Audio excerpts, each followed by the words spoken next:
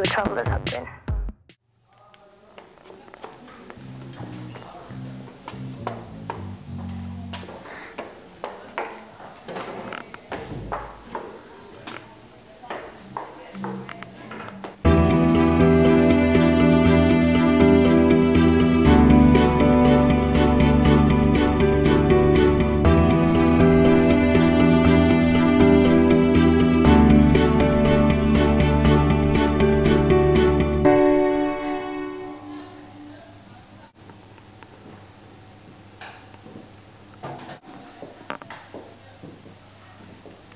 Nå, Vipse. Ja, den var ikke god, var Vipse? Så er du her igen. Altså, er det ikke tredje gang på den her uge? Ja, men det er jo det samme pjat med dig. Altså, hvornår lærer du det? Hvad med, at vi siger, at det her bliver det sidste måltid, du får i den her uge? Har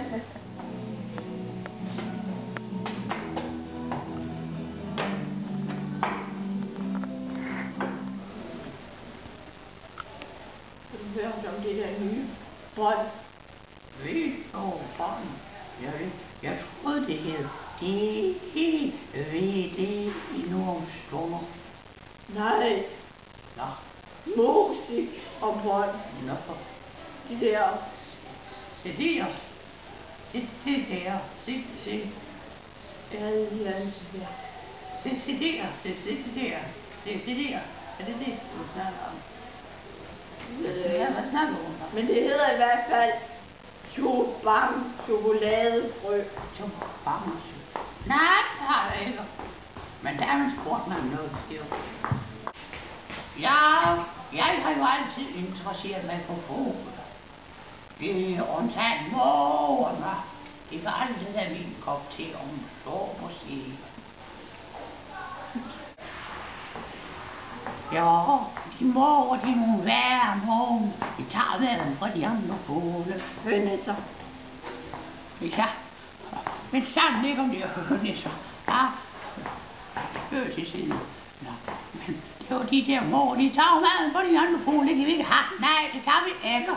Så kommer de små spirvipper. Hvad hedder de spirvipper? Lærker og duer. Duerne bringer mad rundt om morgenen, og det går ikke. Så hver eneste gang jeg får lov til at gå ud, fordi de er hjemme, og man så må sige, så tager jeg noget brød med og stiller mig ud på marken lige herude.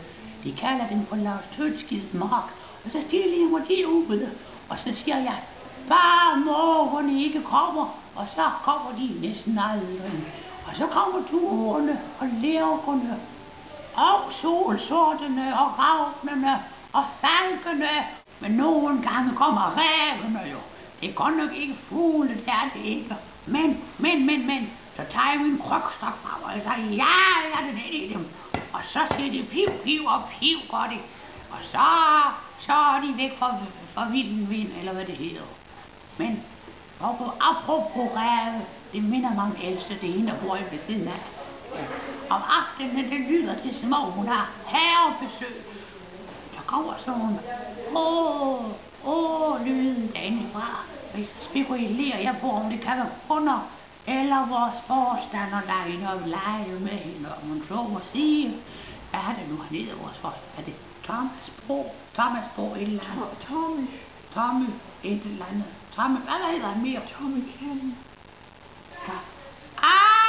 Tommy Kender. Ja,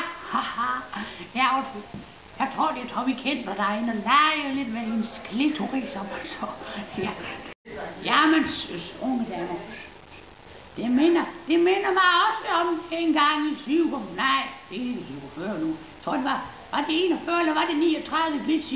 Hun var nødt til at have omgang med tyskerne under krigen for at få rationsmærker til sukker, og det gjorde hun på en feltmadras, fyldt med masser af hø og møg og mus og slangeskin og hvad der nu ellers lige var rundt om hjørnet i grøften, lige og roser, tjørnebuske og hække, ja. Men, jeg kan lige tilbage til emnet, tror jeg, ja.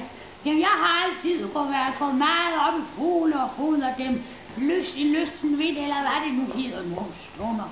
de unge mennesker prøver så mange nye ting, siger sådan noget med sådan noget som fug og DVD og SSM med sådan nogle de sender på deres små ting, de har i lommen. Det ved jeg ikke, hvad vi ved, hvad hedder man altså. Men der er ud af mobiltelefon. Ja! Tak. Mobiltelefon, det er det, det hedder. Men altså, jeg har nu altid været gået meget op i fugle. Ja. Så tit, så går jeg ud på den der markpladsstøtskede mark, eller den hedder. Og så fodrer jeg fuglene, så bryder op og siger bare, mågen ikke kommer. Men det gør det så ikke. Nå, det har jeg jo sagt. Var det ellers flere spørgsmål?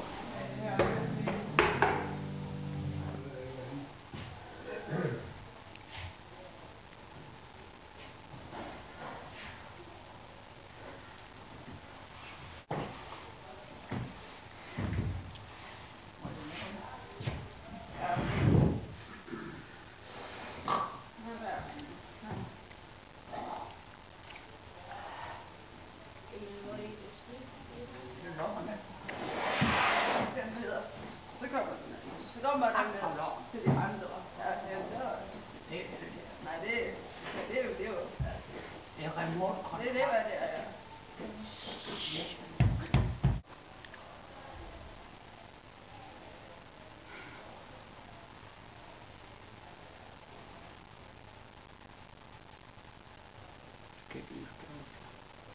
Okay. Hvad fanden sidder I stadigvæk her og går på den tøjskasse? Jeg er ikke klar over, at I skal i seng og sove. Klokken er mange. Gamle tossehoved. Og hver tredje lørdag i maj, der kom vi jo til dans, gør vi.